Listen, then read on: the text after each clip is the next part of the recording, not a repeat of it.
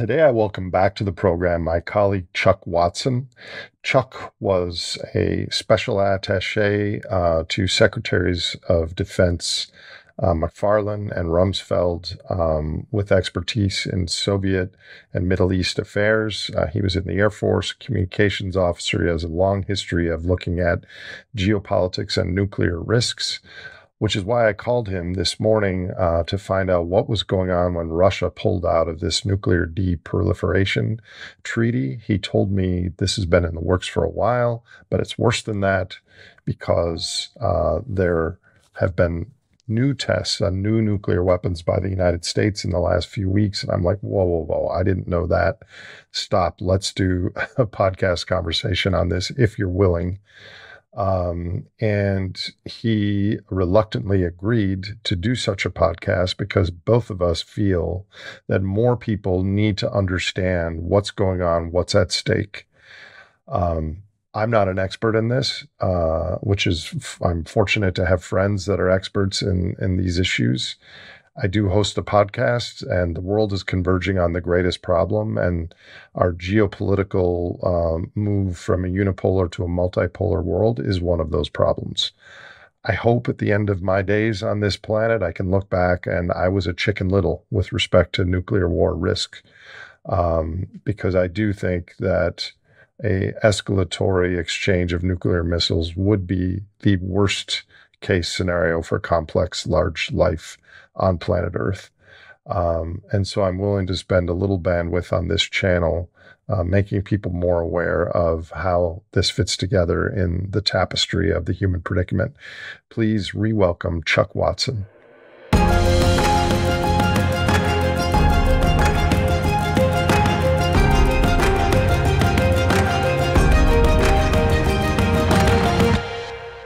Hey, Chuck, good to see you again.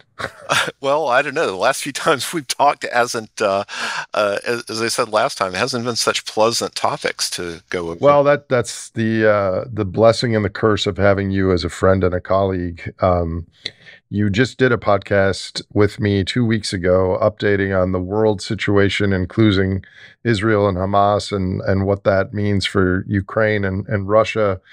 And then just this morning, there's some other news, which is why I'm having you back for an urgent kind of episode to talk about something that most people are unaware of. But maybe before we get into that, you want to just set the context of this conversation. Yeah, thanks, Nate. Because you sent me a link to, I think it was an Al Jazeera article about a change in U.S. policy and a Russian reaction to it. And, first off, I want people to really understand something here is that I served the U.S. government in this country essentially my whole life. And, I shed blood for this country. I have many going way back. I've had relatives that served this country. I've had a number of very close friends that actually made the ultimate sacrifice. They lost their life in service of this country. So what I'm about to say and some of the stuff may kind of rub people a little bit harsh, but understand that one of the figures in American history is Carl Schurz, a Civil War general, and later became Senator and Secretary of the Interior. And he said on the floor of the Senate that, yes, my country right or wrong. If she be right, I stand by her. If she be wrong, I strive to set her right. So I feel normally, as you know, I try to stay very neutral about things, and I'll say the U.S. rather than my country.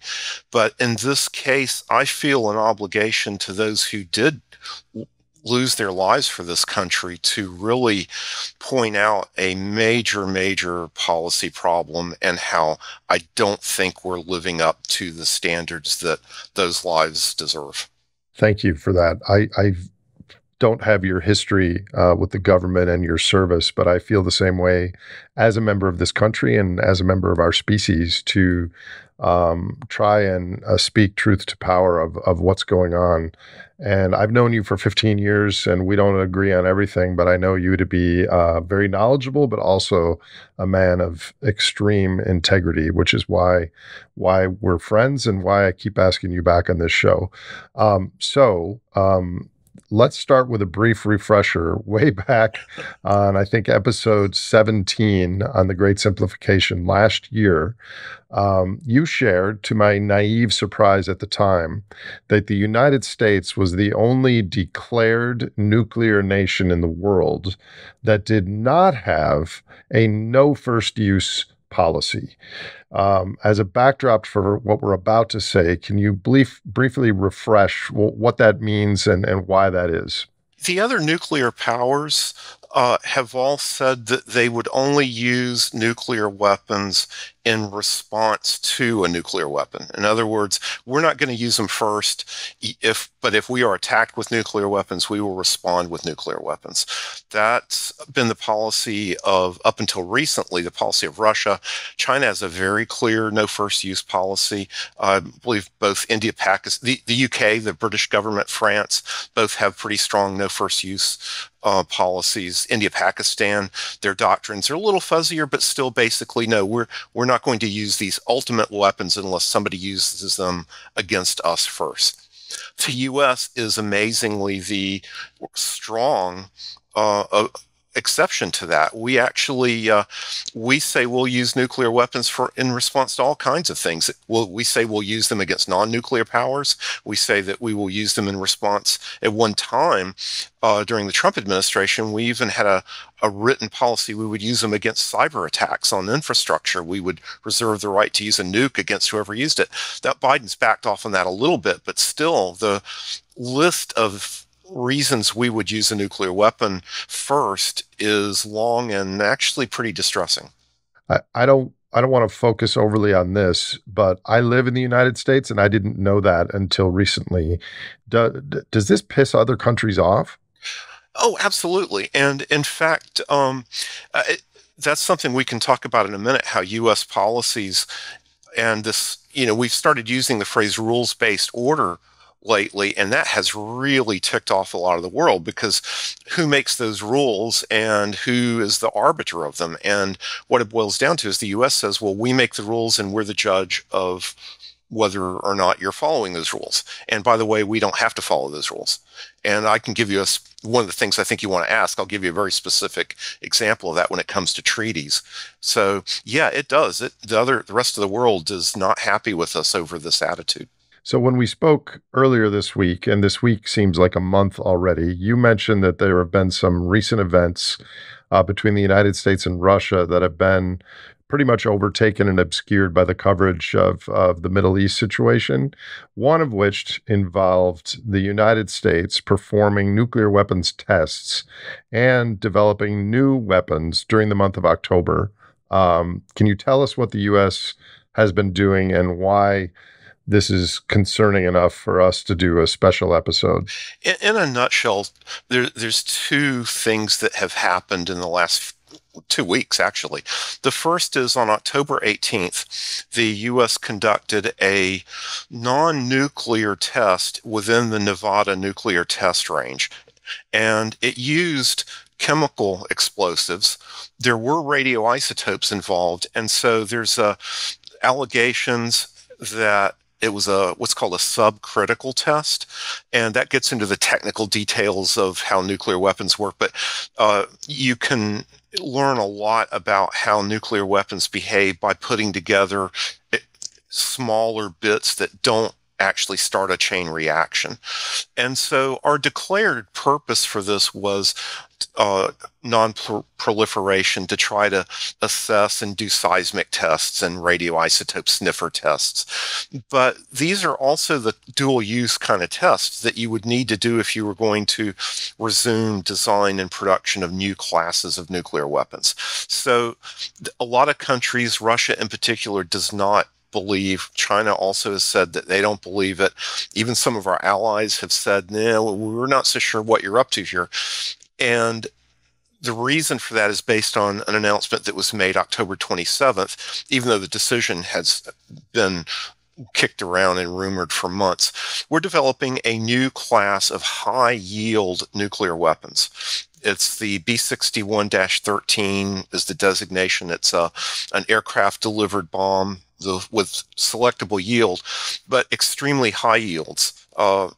upwards of 300 to 500 kilotons. Now, these are there was a trend towards smaller weapons because with more accuracy, and also you don't want to wipe out a whole city, you just want to hit smaller targets. Well, we've reversed that trend by developing this new class, and by making it more accurate and more destructive. That's a step away from historical arms control, historical weapons trends, and is a pretty dangerous escalation. So in response to that, and again, this has been brewing over time. This isn't something that just happened.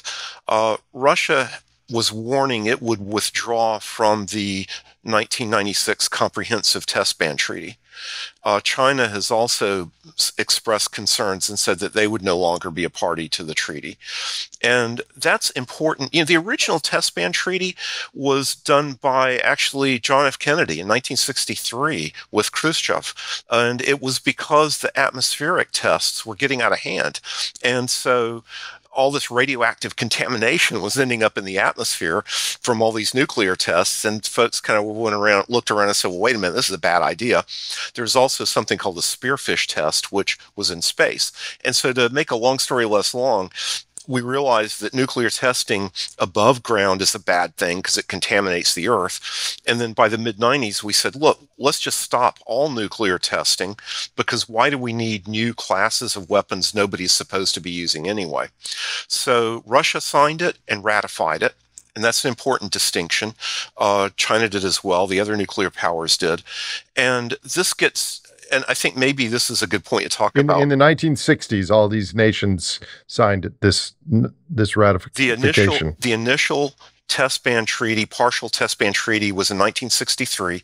The comprehensive treaty that banned all nuclear testing was 1996.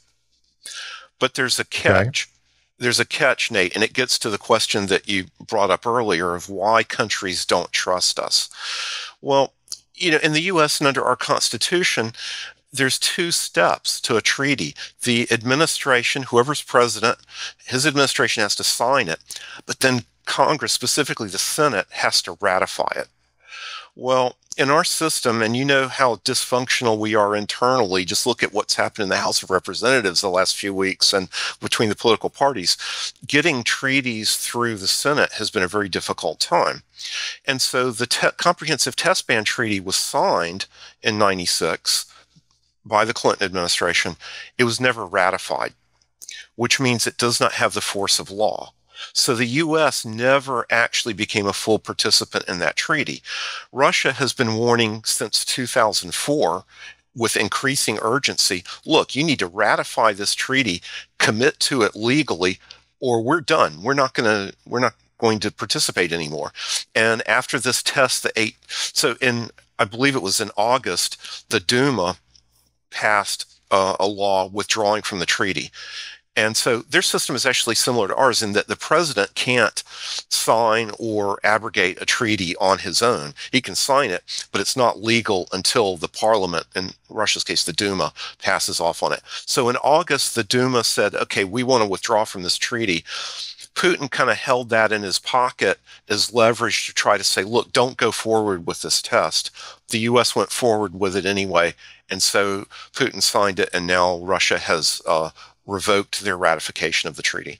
So on the surface, those are just words, but it sure seems like that's not a good step in a de-escalatory direction for the world. Like that is a strong move, wouldn't you say? It is on its own. The Russian withdrawal is just another step and pretty close to the final step in dismantling this whole framework of treaties and around nuclear weapons that got started in 1963 with the Test Ban Treaty. And over time, up until the mid-'80s, early 90s, we built this framework that it consisted of the anti-ballistic missile treaty. You know, that was basically saying we don't want either side to develop a capacity to shoot down the other side's missiles, because then you start another arms race, and what's worse is one side may think it has an advantage and launch an attack. The other absolutely vital piece was what was called the Intermediate Range Nuclear Forces Treaty. One of the things you also don't want is for one side to have the ability to quickly launch a nuclear weapon at the other side, and they only have a few minutes to figure out whether it's real and what the target is. Because then you get into these scenarios where you get launch on warning or launch under attack, which means you've only got a few minutes to make a decision. Well, and Nate, in fact, I think I sent you a picture recently of Putin's visit to China, and now following him around, just like in the Cold War days, is an officer with a briefcase with the nuclear launch codes. And that hasn't been seen for quite a while. So, of course, our president always is followed by the officer with the football. We've never really discontinued that. But now everybody's doing it, which that in a nutshell is what's happened, is that in every one of these cases, and again, this is where I get a little bit emotional and angry about it, we started it. We withdrew from the ABM treaty under the Bush administration. We withdrew from the INF treaty. The Obama administration set up the withdrawal process, and then Trump finished it off. We withdrew from the Open Skies Treaty, which allowed monitoring of each other's nuclear facilities. We never signed the CBT. So, it really frustrates me that this framework that got us through the Cold War without a nuclear confrontation has all been dismantled. We're almost back to the 50s, where it's the Wild West in terms of nuclear weapons development and deployment. Okay, I had hoped or I had planned this would be a very short podcast, but now, as is usually the case when I talk to you, I learn things that I'd never heard before, Sorry and I about have that. questions. No, that's okay. That's why we're talking. So on the ratification, since President Clinton all the way to today, have there been groups of senators that wanted to push to get this ratified, or has it always just been swept under the carpet? Yeah, every now and then it comes up. And by the way, it's not just in the nuclear realm. The Law of the Seas Treaty, I could name probably a dozen treaties off the top of my head that the U.S. has signed but never ratified. And so that's why there's a Russian expression, it's one of these compound words, negovorodovovnya, which basically means not agreement capable. And a lot of other countries are picking up this as well, that how can you trust the U.S. to do a treaty if the president may sign it, but then the next president can say, well, I'm not going to go forward with it until it's ratified by the Senate. It doesn't have force of law. So what tends to happen is, whichever president signs his party goes, yes, we'll agree to this. Well, you've got to have a 2/3 majority. And so neither party has had a 2/3 majority in forever. So the other side basically says, well, we don't like this treaty because your guy signed it, so we're not going to sign it. And you get this back and forth thing where, because of our internal politics, the treaties don't get signed. That's the big picture. The smaller picture on the weapons side is, there's a lot of people in the U.S., the defense industry, various very high-powered lobbying groups that, nuclear weapons, that's profitable business. So unfortunately, that's an aspect of it. That all gives me a really bad feeling. And I've had a bad feeling already Welcome to about my this. world, Nate. Yeah. So, as far as the nuclear tests, you said there was one in Nevada. Are these? Did you ever see the movie Oppenheimer yet, or haven't you gone? Yes, I did. Yeah, I thought Okay, it was I quite thought good. it was quite good, but they had the nuclear test there in the desert where they put on the goggles and everything. But why do we need to test nuclear weapons like that? Is it because we really want to see if they work so that we can use them? Or is it kind of like two sumo wrestlers that are kind of dancing before they get in the stage? Is it more of a demonstration of flexing to say, we are willing to do this, we have it? Or is it something else? Yeah, I'm trying to remember the biology term for doing threat displays and that kind of thing. The gorilla pounding its chest. So that is one piece of it, is to to it's partly for what's called you know Well, it's sexual selection in biology. sure, sure, yeah. Yeah. So there's basically three components to it. The first is what's called weapons assurance, so that you pull one out of storage and fire it off to make sure it works. That's what we used to do routinely. Computer models and simulations and component testing only get you so far. If you really want to assure yourself that this thing works, you got to put it all together in one piece and light the fuse and make sure it goes And there off. are stories out there that are suggesting that as much as half of our nuclear bombs that are in silos around the country are so old that they might not work. I mean, I've heard stories to that effect. I'm no expert. Yeah, and there's also a set of people who say, well, none of the Russian nuclear weapons work. And, okay, how many does it take? One, Right. 10, 20 out of several thousand. So that's not particularly comforting to me, but people have been arguing that on strategic grounds to say, yeah, let's go ahead and start something with Russia because none of their nukes work anyway. So just insane. And I also think wrong because they do similar things to what we do, which is component testing. So they'll take the core out of the weapon and then just light off. So it's everything except the nuclear component. And so they do similar kinds of testing. A lot of that, of course, is classified, you can't get into, but there's a lot of testing that goes on. So the first thing is, if you really want to know it works, you've got to light off the whole thing. The second component is, it's the threat display. It's to show, yes, we still have it, we can still do it. The third one is weapons design. It's been 20 years since we've fired off a nuke. We've learned a lot. We've done a lot of simulations. We're developing these new classes of weapons. We think they work theoretically. We've done lots of computer models and simulations. But are you really that confident a sophisticated design is going to work? So if you go back to Oppenheimer, and that's actually a really interesting case because the little boy bomb, the uranium bomb, very simple device, very simple design. They did subcritical tests. Everybody was so sure that that would work. And we also didn't have a lot of uranium at the time that they were willing to risk using the first one and dropping it. But the plutonium bomb we tested, much more sophisticated design, much more complex design. And so as you increase complexity of the weapon system, you start to reach a point where you need, and plus we're talking high energy physics under extreme conditions. And so, we've learned a lot about nuclear weapons during the testing, but we've now got a lot more sophisticated systems. And so if you put your Dr. Strangelove hat on, you go, well, of course we've got to test these things to make sure they work right. And who knows what we'll learn, and you can even argue, hey, we could learn something to solve our energy crisis by resuming nuclear testing. And you can say that with a straight face. In the meantime, it's good for GDP. Sure. How many do we need, though? There's like 12 or 13,000 warheads. 100 of them would do in our entire civilization.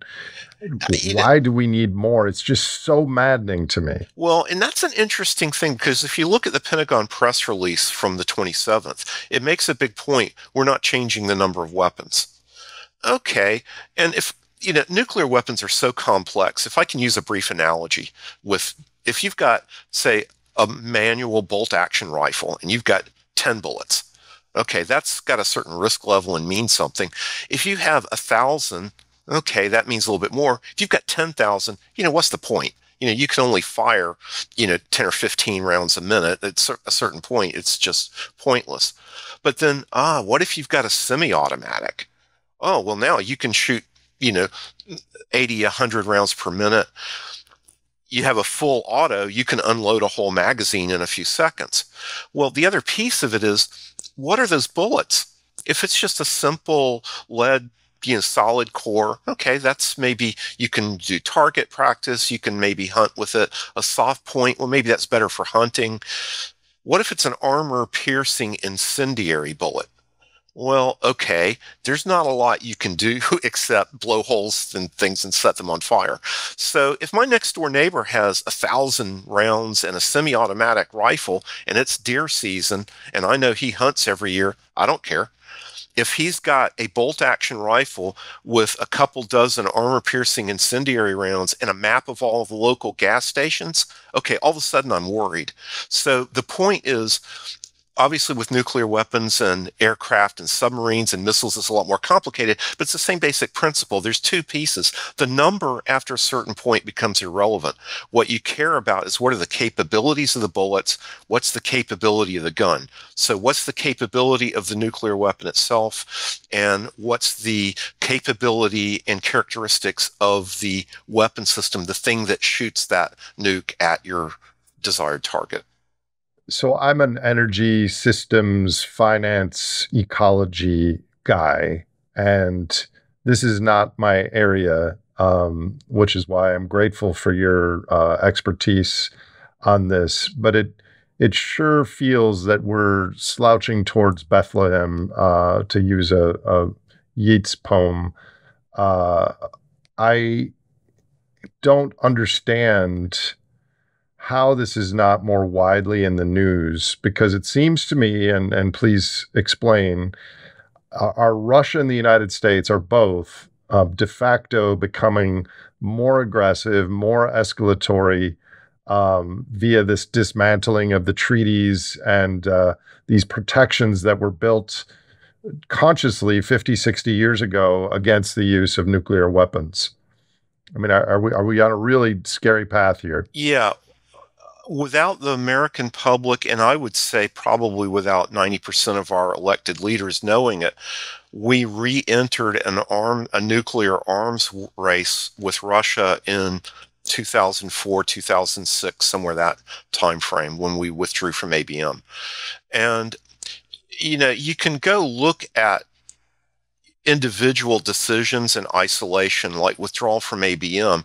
If you look at why we say we did that, it was because, well, Iran, North Korea, all of these smaller parties are developing missiles that can send chemical or even just regular old conventional weapons, and we need the ability to shoot them down. And that interferes. The ABM treaty was interfering with that. Okay, well, Russia said, look, we agree. Let's renegotiate the treaty and come up with a joint system for dealing with that threat. But the U.S., and again, Nate, I'm saying this out of love for this country. It pisses me off that we come in as, no, we're going to do things our way, and we don't want to talk to you, and we don't care what you think. And so when you do that, okay, we could get away with that from the 90s through the 2000s because we were the unipower. We were the strongest country in the world.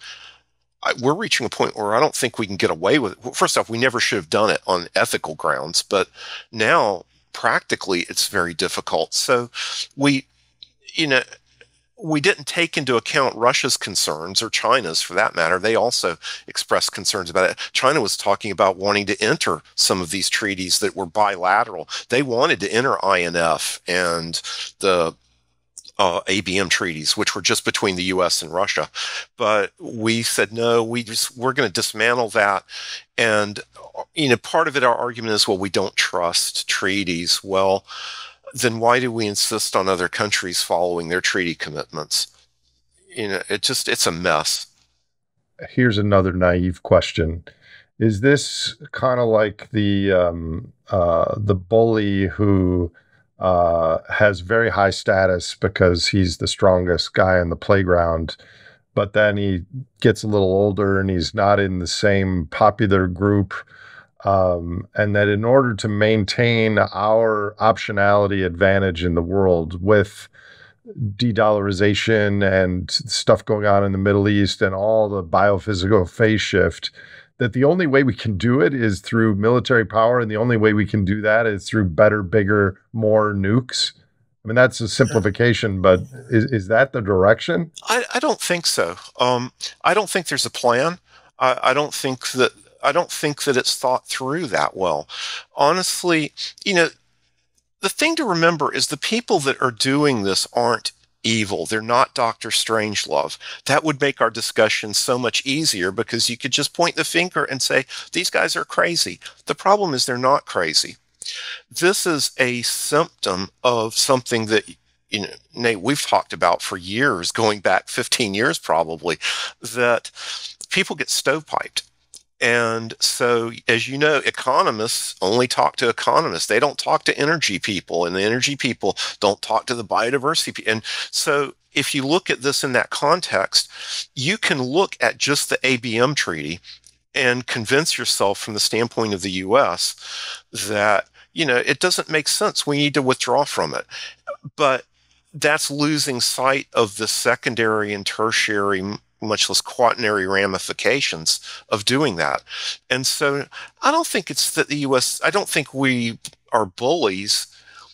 I get mad and use that terminology sometimes, and I really shouldn't, because I don't believe that we're bullies. I don't think that's our philosophy. I think that the problem is we look at the world, we know that we have tremendous military capability, and I think a lot of our actions, and when I talk to people in a nice quiet moment, senior people, you know what the real driver is?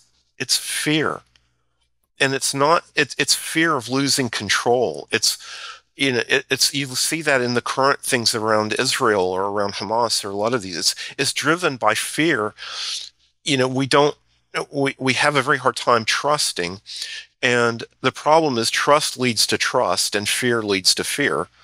And so that's, unfortunately, we are now in a fear spiral, whereas through the 70s, 80s, 90s, up until probably the early 90s, we were in a trust spiral. And so that's now broken and we're in a fear spiral. And a fear spiral is you become more insular and less cooperative and more defensive and more risk averse. And so all those things make some of these military movements a little more understandable. Let me move on to this. You mentioned there were studies in the 80s on previous podcasts called Proud Prophet and others that show once you use even one nuclear weapon, that the incentive is to keep escalating using more and bigger nukes, which eventually results in something called nuclear winter.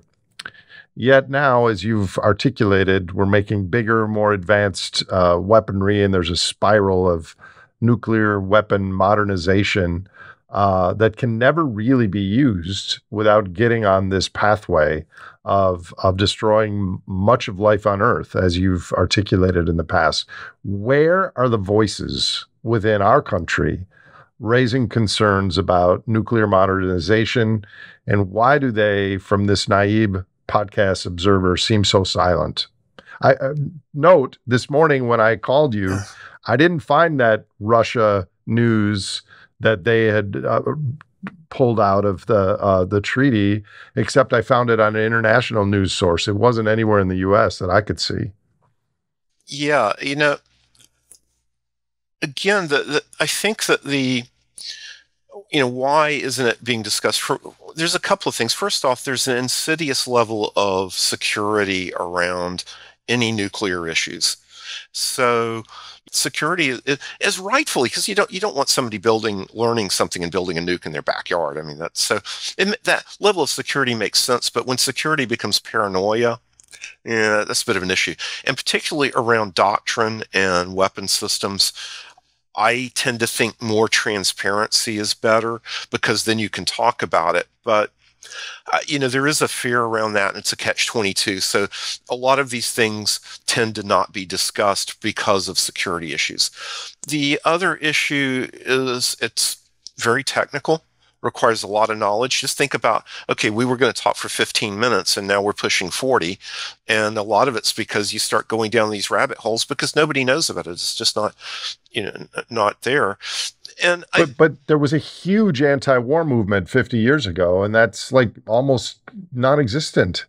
Well, and part of the reason is we went through that phase where,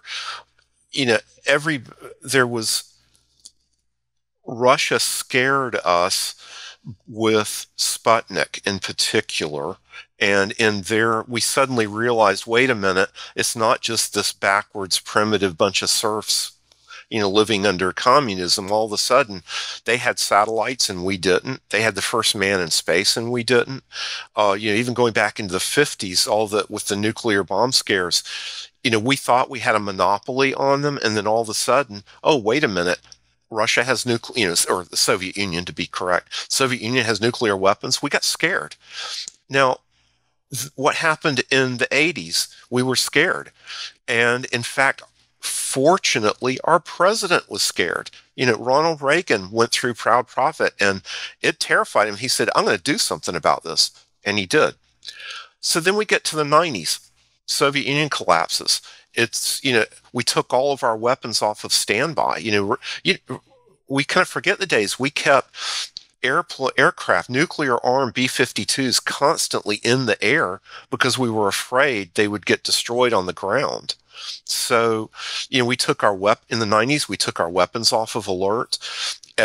People started joking about Russia. Well, they're just a gas station with nukes, but they never took the nuke part seriously. And so we then got wrapped into the war on terror. And so, we lost another 10 years basically of this fear of losing our fear. Nobody cared much about nuclear weapons. And the U.S. became the world's dominant hyperpower. And so the average person never experienced that fear. And we're losing that generation that went through World War II in Korea.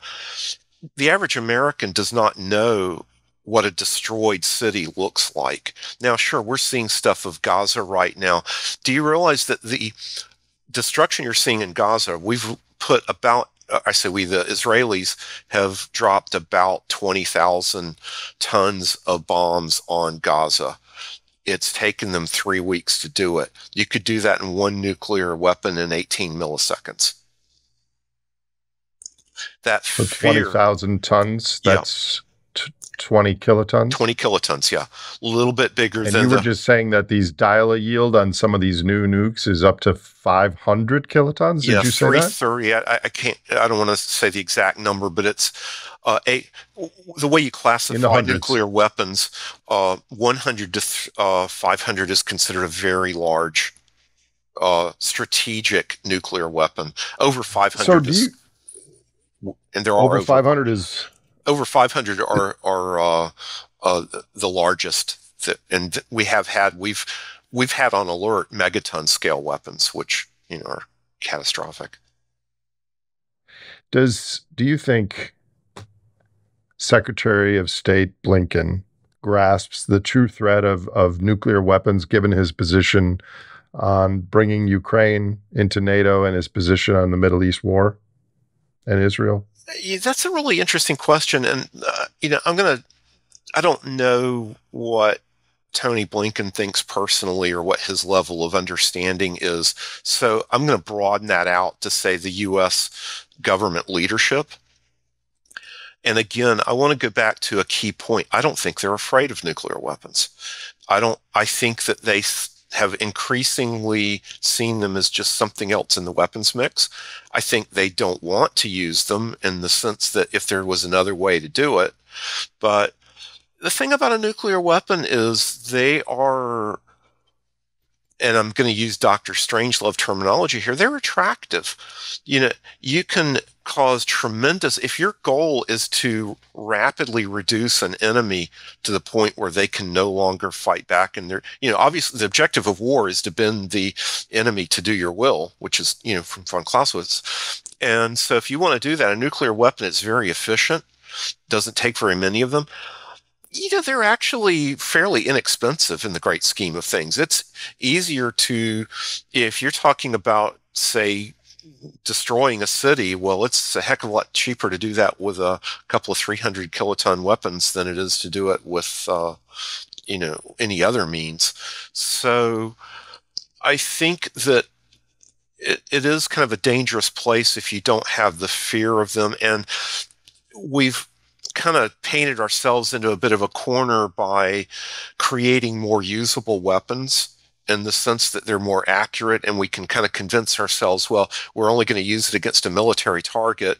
Well, okay, but then what about fallout, environmental effects? And, we could talk about the Geneva Conventions and Accords and Annex 1 and how you're not supposed to blow up cities, but,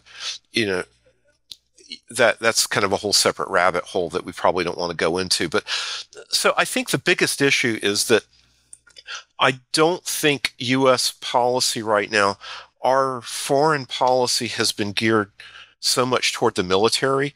I am concerned specifically about Secretary Blinken, Assistant Secretary Newland, and others. They are more militaristic than the Defense Department.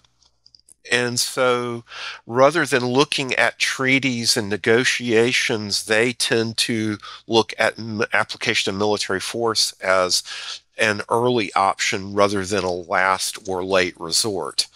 And that's a huge change in U.S. foreign policy over the last couple of decades. And I think it grew out of the War on Terror, because we looked at that, and now we've got this whole, and it's hard to, we just had the 23rd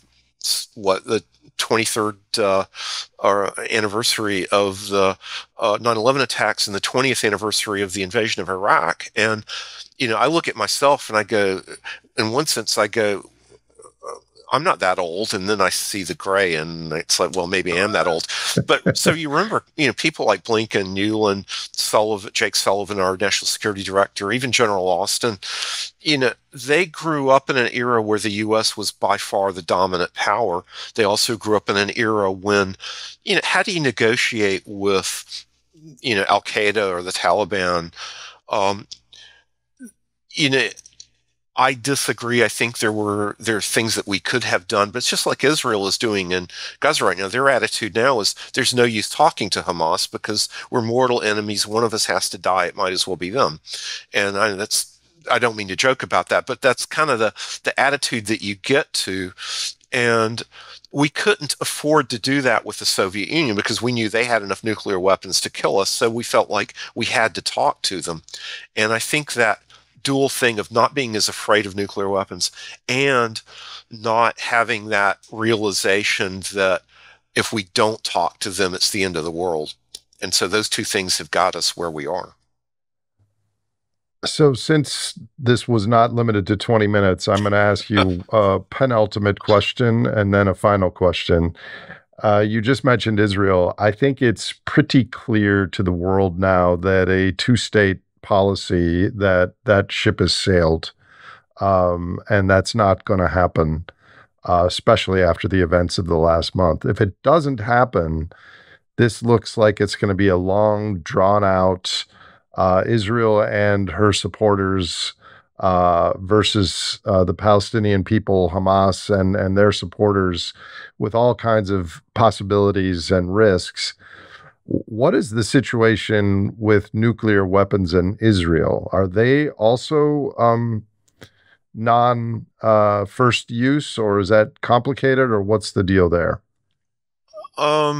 Israel hasn't said a whole lot about their nuclear use policy.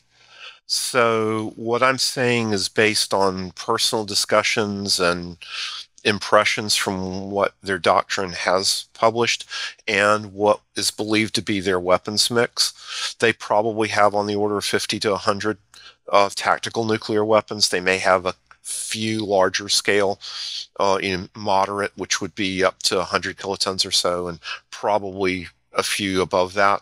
They certainly have the means to deliver them either from submarine launch missiles, intermediate range. I don't know that they have any strategic nuclear missiles, but they do certainly have intermediate range missiles that could reach Europe, Iran, the key players that way.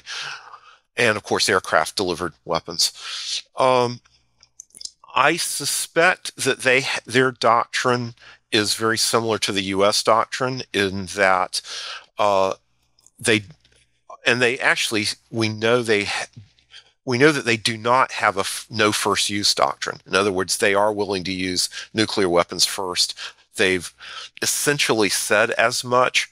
It's one of these things where So it's not just the U.S. It's just the U.S. and Israel. U.S. and Israel, yeah. And the only reason I didn't mention them at first is because technically Israel has not declared itself to be a nuclear power. So it's Ah, we we're they have them. I mean, there's no. And right. what they do is they play. Their goal is and it's a tactic that I have qualms with, but I understand why it's used. It's called strategic ambiguity. They don't want to get tied up in all the treaties around nuclear weapons, and if they said they had them, that triggers all kinds of stuff with the UN and with various treaty conventions that they don't want to do. But I think it's an important point to say that, you know, Israeli officials have actually said, well, if we had nuclear weapons and a large Arab army came to attack us, we would use them. So, that to me is as solid as U.S. doctrinal statements of saying that we would use a nuclear weapon in the event of XYZ. So, dumb question, is a use of a single tactical nuclear weapon, does that break the seal, as it were, and constitute a nuclear weapon? And therefore, the countries like Russia and China that did sign the non-first use, that was a first use, even though it wasn't a huge one. Yeah, I think it does. For one thing, I've heard it said by people who really need to go back to school and study military strategy and tactics, if I can be so blunt as to say this. Um, Nuclear weapons make a tremendous difference on the battlefield. If you, for instance, you could concentrate, say, a brigade or division level force to assault. And you for instance, look at what the Israelis did with Gaza. They concentrated, several 100,000 troops there in a very limited area to attack Gaza. Well, if Hamas, Hezbollah, somebody had a credible nuclear deterrent, you might not want to do that because that would be a prime target to use a tactical nuclear weapon to wipe out that formation. So it means you have to disperse your forces. It means you have to what's called mop up. Mop is a military technical term of using protective gear.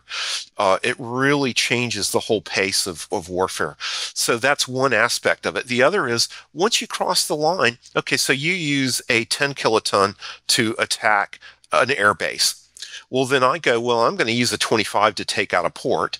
And then you go, well, you just destroyed a port. We're going to destroy this factory. Yeah, it happens to be sitting in a city, but it's important to your war effort. So we're going to use a 200 kiloton to wipe out that industrial center. Well, now you've just escalated pretty quickly into hitting strategic city targets. And, so yeah, that once you break the seal, as you said, it opens the whole range of it's very hard to show. And this was what the exercises in the 80s, and I hope they're still doing them now. That's what those exercises showed. When you have two guys sitting around gaming it out, once somebody uses a nuke, you start going back and forth and it escalates. And that's why I keep highlighting your words and your experience on this, because all the other things that we are working on and concerned about, biodiversity and plastics and global heating and the energy transition and sustainability, all of that work goes out the window if that seal is broken, because then we're in a different world. Yeah, we are. And okay, one or two, even a few nuclear weapons, the environmental effects are local. We talked about this in the past. You start to get right, but the economic effects are a huge domino. And it crashes the entire global system of international relations and governance, because once you cross that line, there's no more taboo. Well, then what? And you mentioned Israel. One of the scary things is, let's say that Israel gets desperate. Suppose Hezbollah comes in and starts moving in, and they start losing territory, and they decide they need to use a tactical nuclear weapon to stop it. How does Russia react? How does China react? Do they decide, look, these guys crossed the line, we have to take them out to make a point that nobody should ever use a nuclear weapon again? How does the U.S. step up? The whole thing unravels. And again, I want to be really clear here, because this is something that came up after our last podcast. I think that Israel would be very reluctant to use a nuclear weapon, except under two circumstances. The first is desperation; they're being overrun, and they did in '73. They had at least, we believe, three nuclear weapons at that time, and there's a good authority from internal documentation that they had them prepped and ready to use when their armies were being defeated. So I think that, but so under desperation, I think they would. I think they might against Iran if they thought Iran was on the verge of uh, getting a nuclear weapon. I think they might, in cooperation with the U.S. I think that they would use one in desperation, regardless of what the U.S. said. Against Iran, they might do it in cooperation with us, kind of to make a point, but also to ensure Iran never got nuclear weapons. Those are low. That second one's, I think, a fairly low probability scenario. I don't want folks to think that the Israelis are, foaming at the mouth and have their finger on the switch. I think it would, but I think that their calculus is such that there is a very real risk in certain circumstances of them going nuclear. Thank you. Just to clarify my previous point, I didn't think that a few tactical nukes would have a huge impact and destroy the environment, but I think it would, because of the ripple effect, destroy the environmental movement. I actually think it would. I think you're right. You just left a step out. I think a few nuclear weapons would ultimately destroy the environment, because I have a hard time seeing how it stays limited to, unless if it's between the U.S. and China or U.S. and Russia. I have a hard time seeing how it stays limited. India, Pakistan, or Israel, and some potential Iranian exchange where you're talking, a dozen or so, yeah, that could stay limited just because of the physical numbers. But I think once you get the major powers involved, I don't see how it stays limited. And this is why I've had you back, with only 2 weeks in between, because there's so much going on. Okay, so what should people listening to this, watching this, and in the halls of power in our nation or in the world be thinking about and working towards, given the implicit, unbelievable gravity of the risks that you are outlining here? Well, I think there's two aspects to that. I think the first doesn't involve nuclear weapons at all. Americans need to be much more engaged, aware, conscious of what our government is doing in the realm of foreign policy. We need to push hard for our elected leaders to participate in global governance structures. Yeah, it's inconvenient. It doesn't always go the way we want to, but the alternatives are what we're seeing now, chaos. So that is the first big step is, we're not always going to get our way. We can't always be the hegemon. We're not going to be the world's hyperpower. And politicians that say that need to be voted out of office, quite frankly. I don't care which party they're in, and they're in both parties, unfortunately. We need to have people who see international affairs first through the prism of diplomacy. And yeah, you're going to have to deal with unsavory characters, but it's got to be diplomacy first, not diplomacy as an option. Then you can start to talk about what kind of a military and what kind of doctrine we need to fulfill that goals. What are the real threats? What are the real risks? Do we really need things like more bigger nuclear weapons, or are we really secure with the weapons mix that we have now? Should we be abrogating these treaties, or should we be engaging with other countries? We dealt with the Soviet Union, the evil empire. Ronald Reagan negotiated with the evil empire. Modern Russia, modern China are, despite the rhetoric, nowhere near the level of ideological confrontation we had with the Soviet Union. And if Ronald Reagan can talk to, Yuri Andropov, my God, I mean, we can certainly talk to Putin or Xi, because they're in a different class, in my view. So again, what can you do? First, be don't just let foreign policy be the realm of experts. Be aware of what your country is doing. Push for rational foreign policy that involves diplomacy. And the second is be aware that we're talking about horrific destruction, not in another country. It can happen here. Those scenes you're seeing in Gaza, that could be Minneapolis or Savannah or Atlanta or whatever. And again, think about it. 3 weeks to turn northern Gaza into rubble, 18 milliseconds to turn a city into rubble. Thank you, in quotes, and I really appreciate your wisdom and expertise, and I'm hoping that we don't have another podcast for many years. Well, you could make me co-host so that whenever one of your guests says something, I can chip in and go, wait a minute, it's worse than that. You could be the systems ecology. Who was the guy on the Johnny Carson show that would always laugh? I forgot his name. Oh gosh, Ed McMahon. Ed McMahon, yeah. Ed McMahon of the podcast. Oh, you're doomed. I'm glad we can still laugh about it, but thank you. I called you this morning to wonder what was going on with this Russian news, and here we are having a conversation about it. To be continued, my friend. Thank you. Absolutely. Thank you. And I appreciate you doing this, Nate, because I know a lot of your listeners may look at it and go, this is an ecology, energy, economics.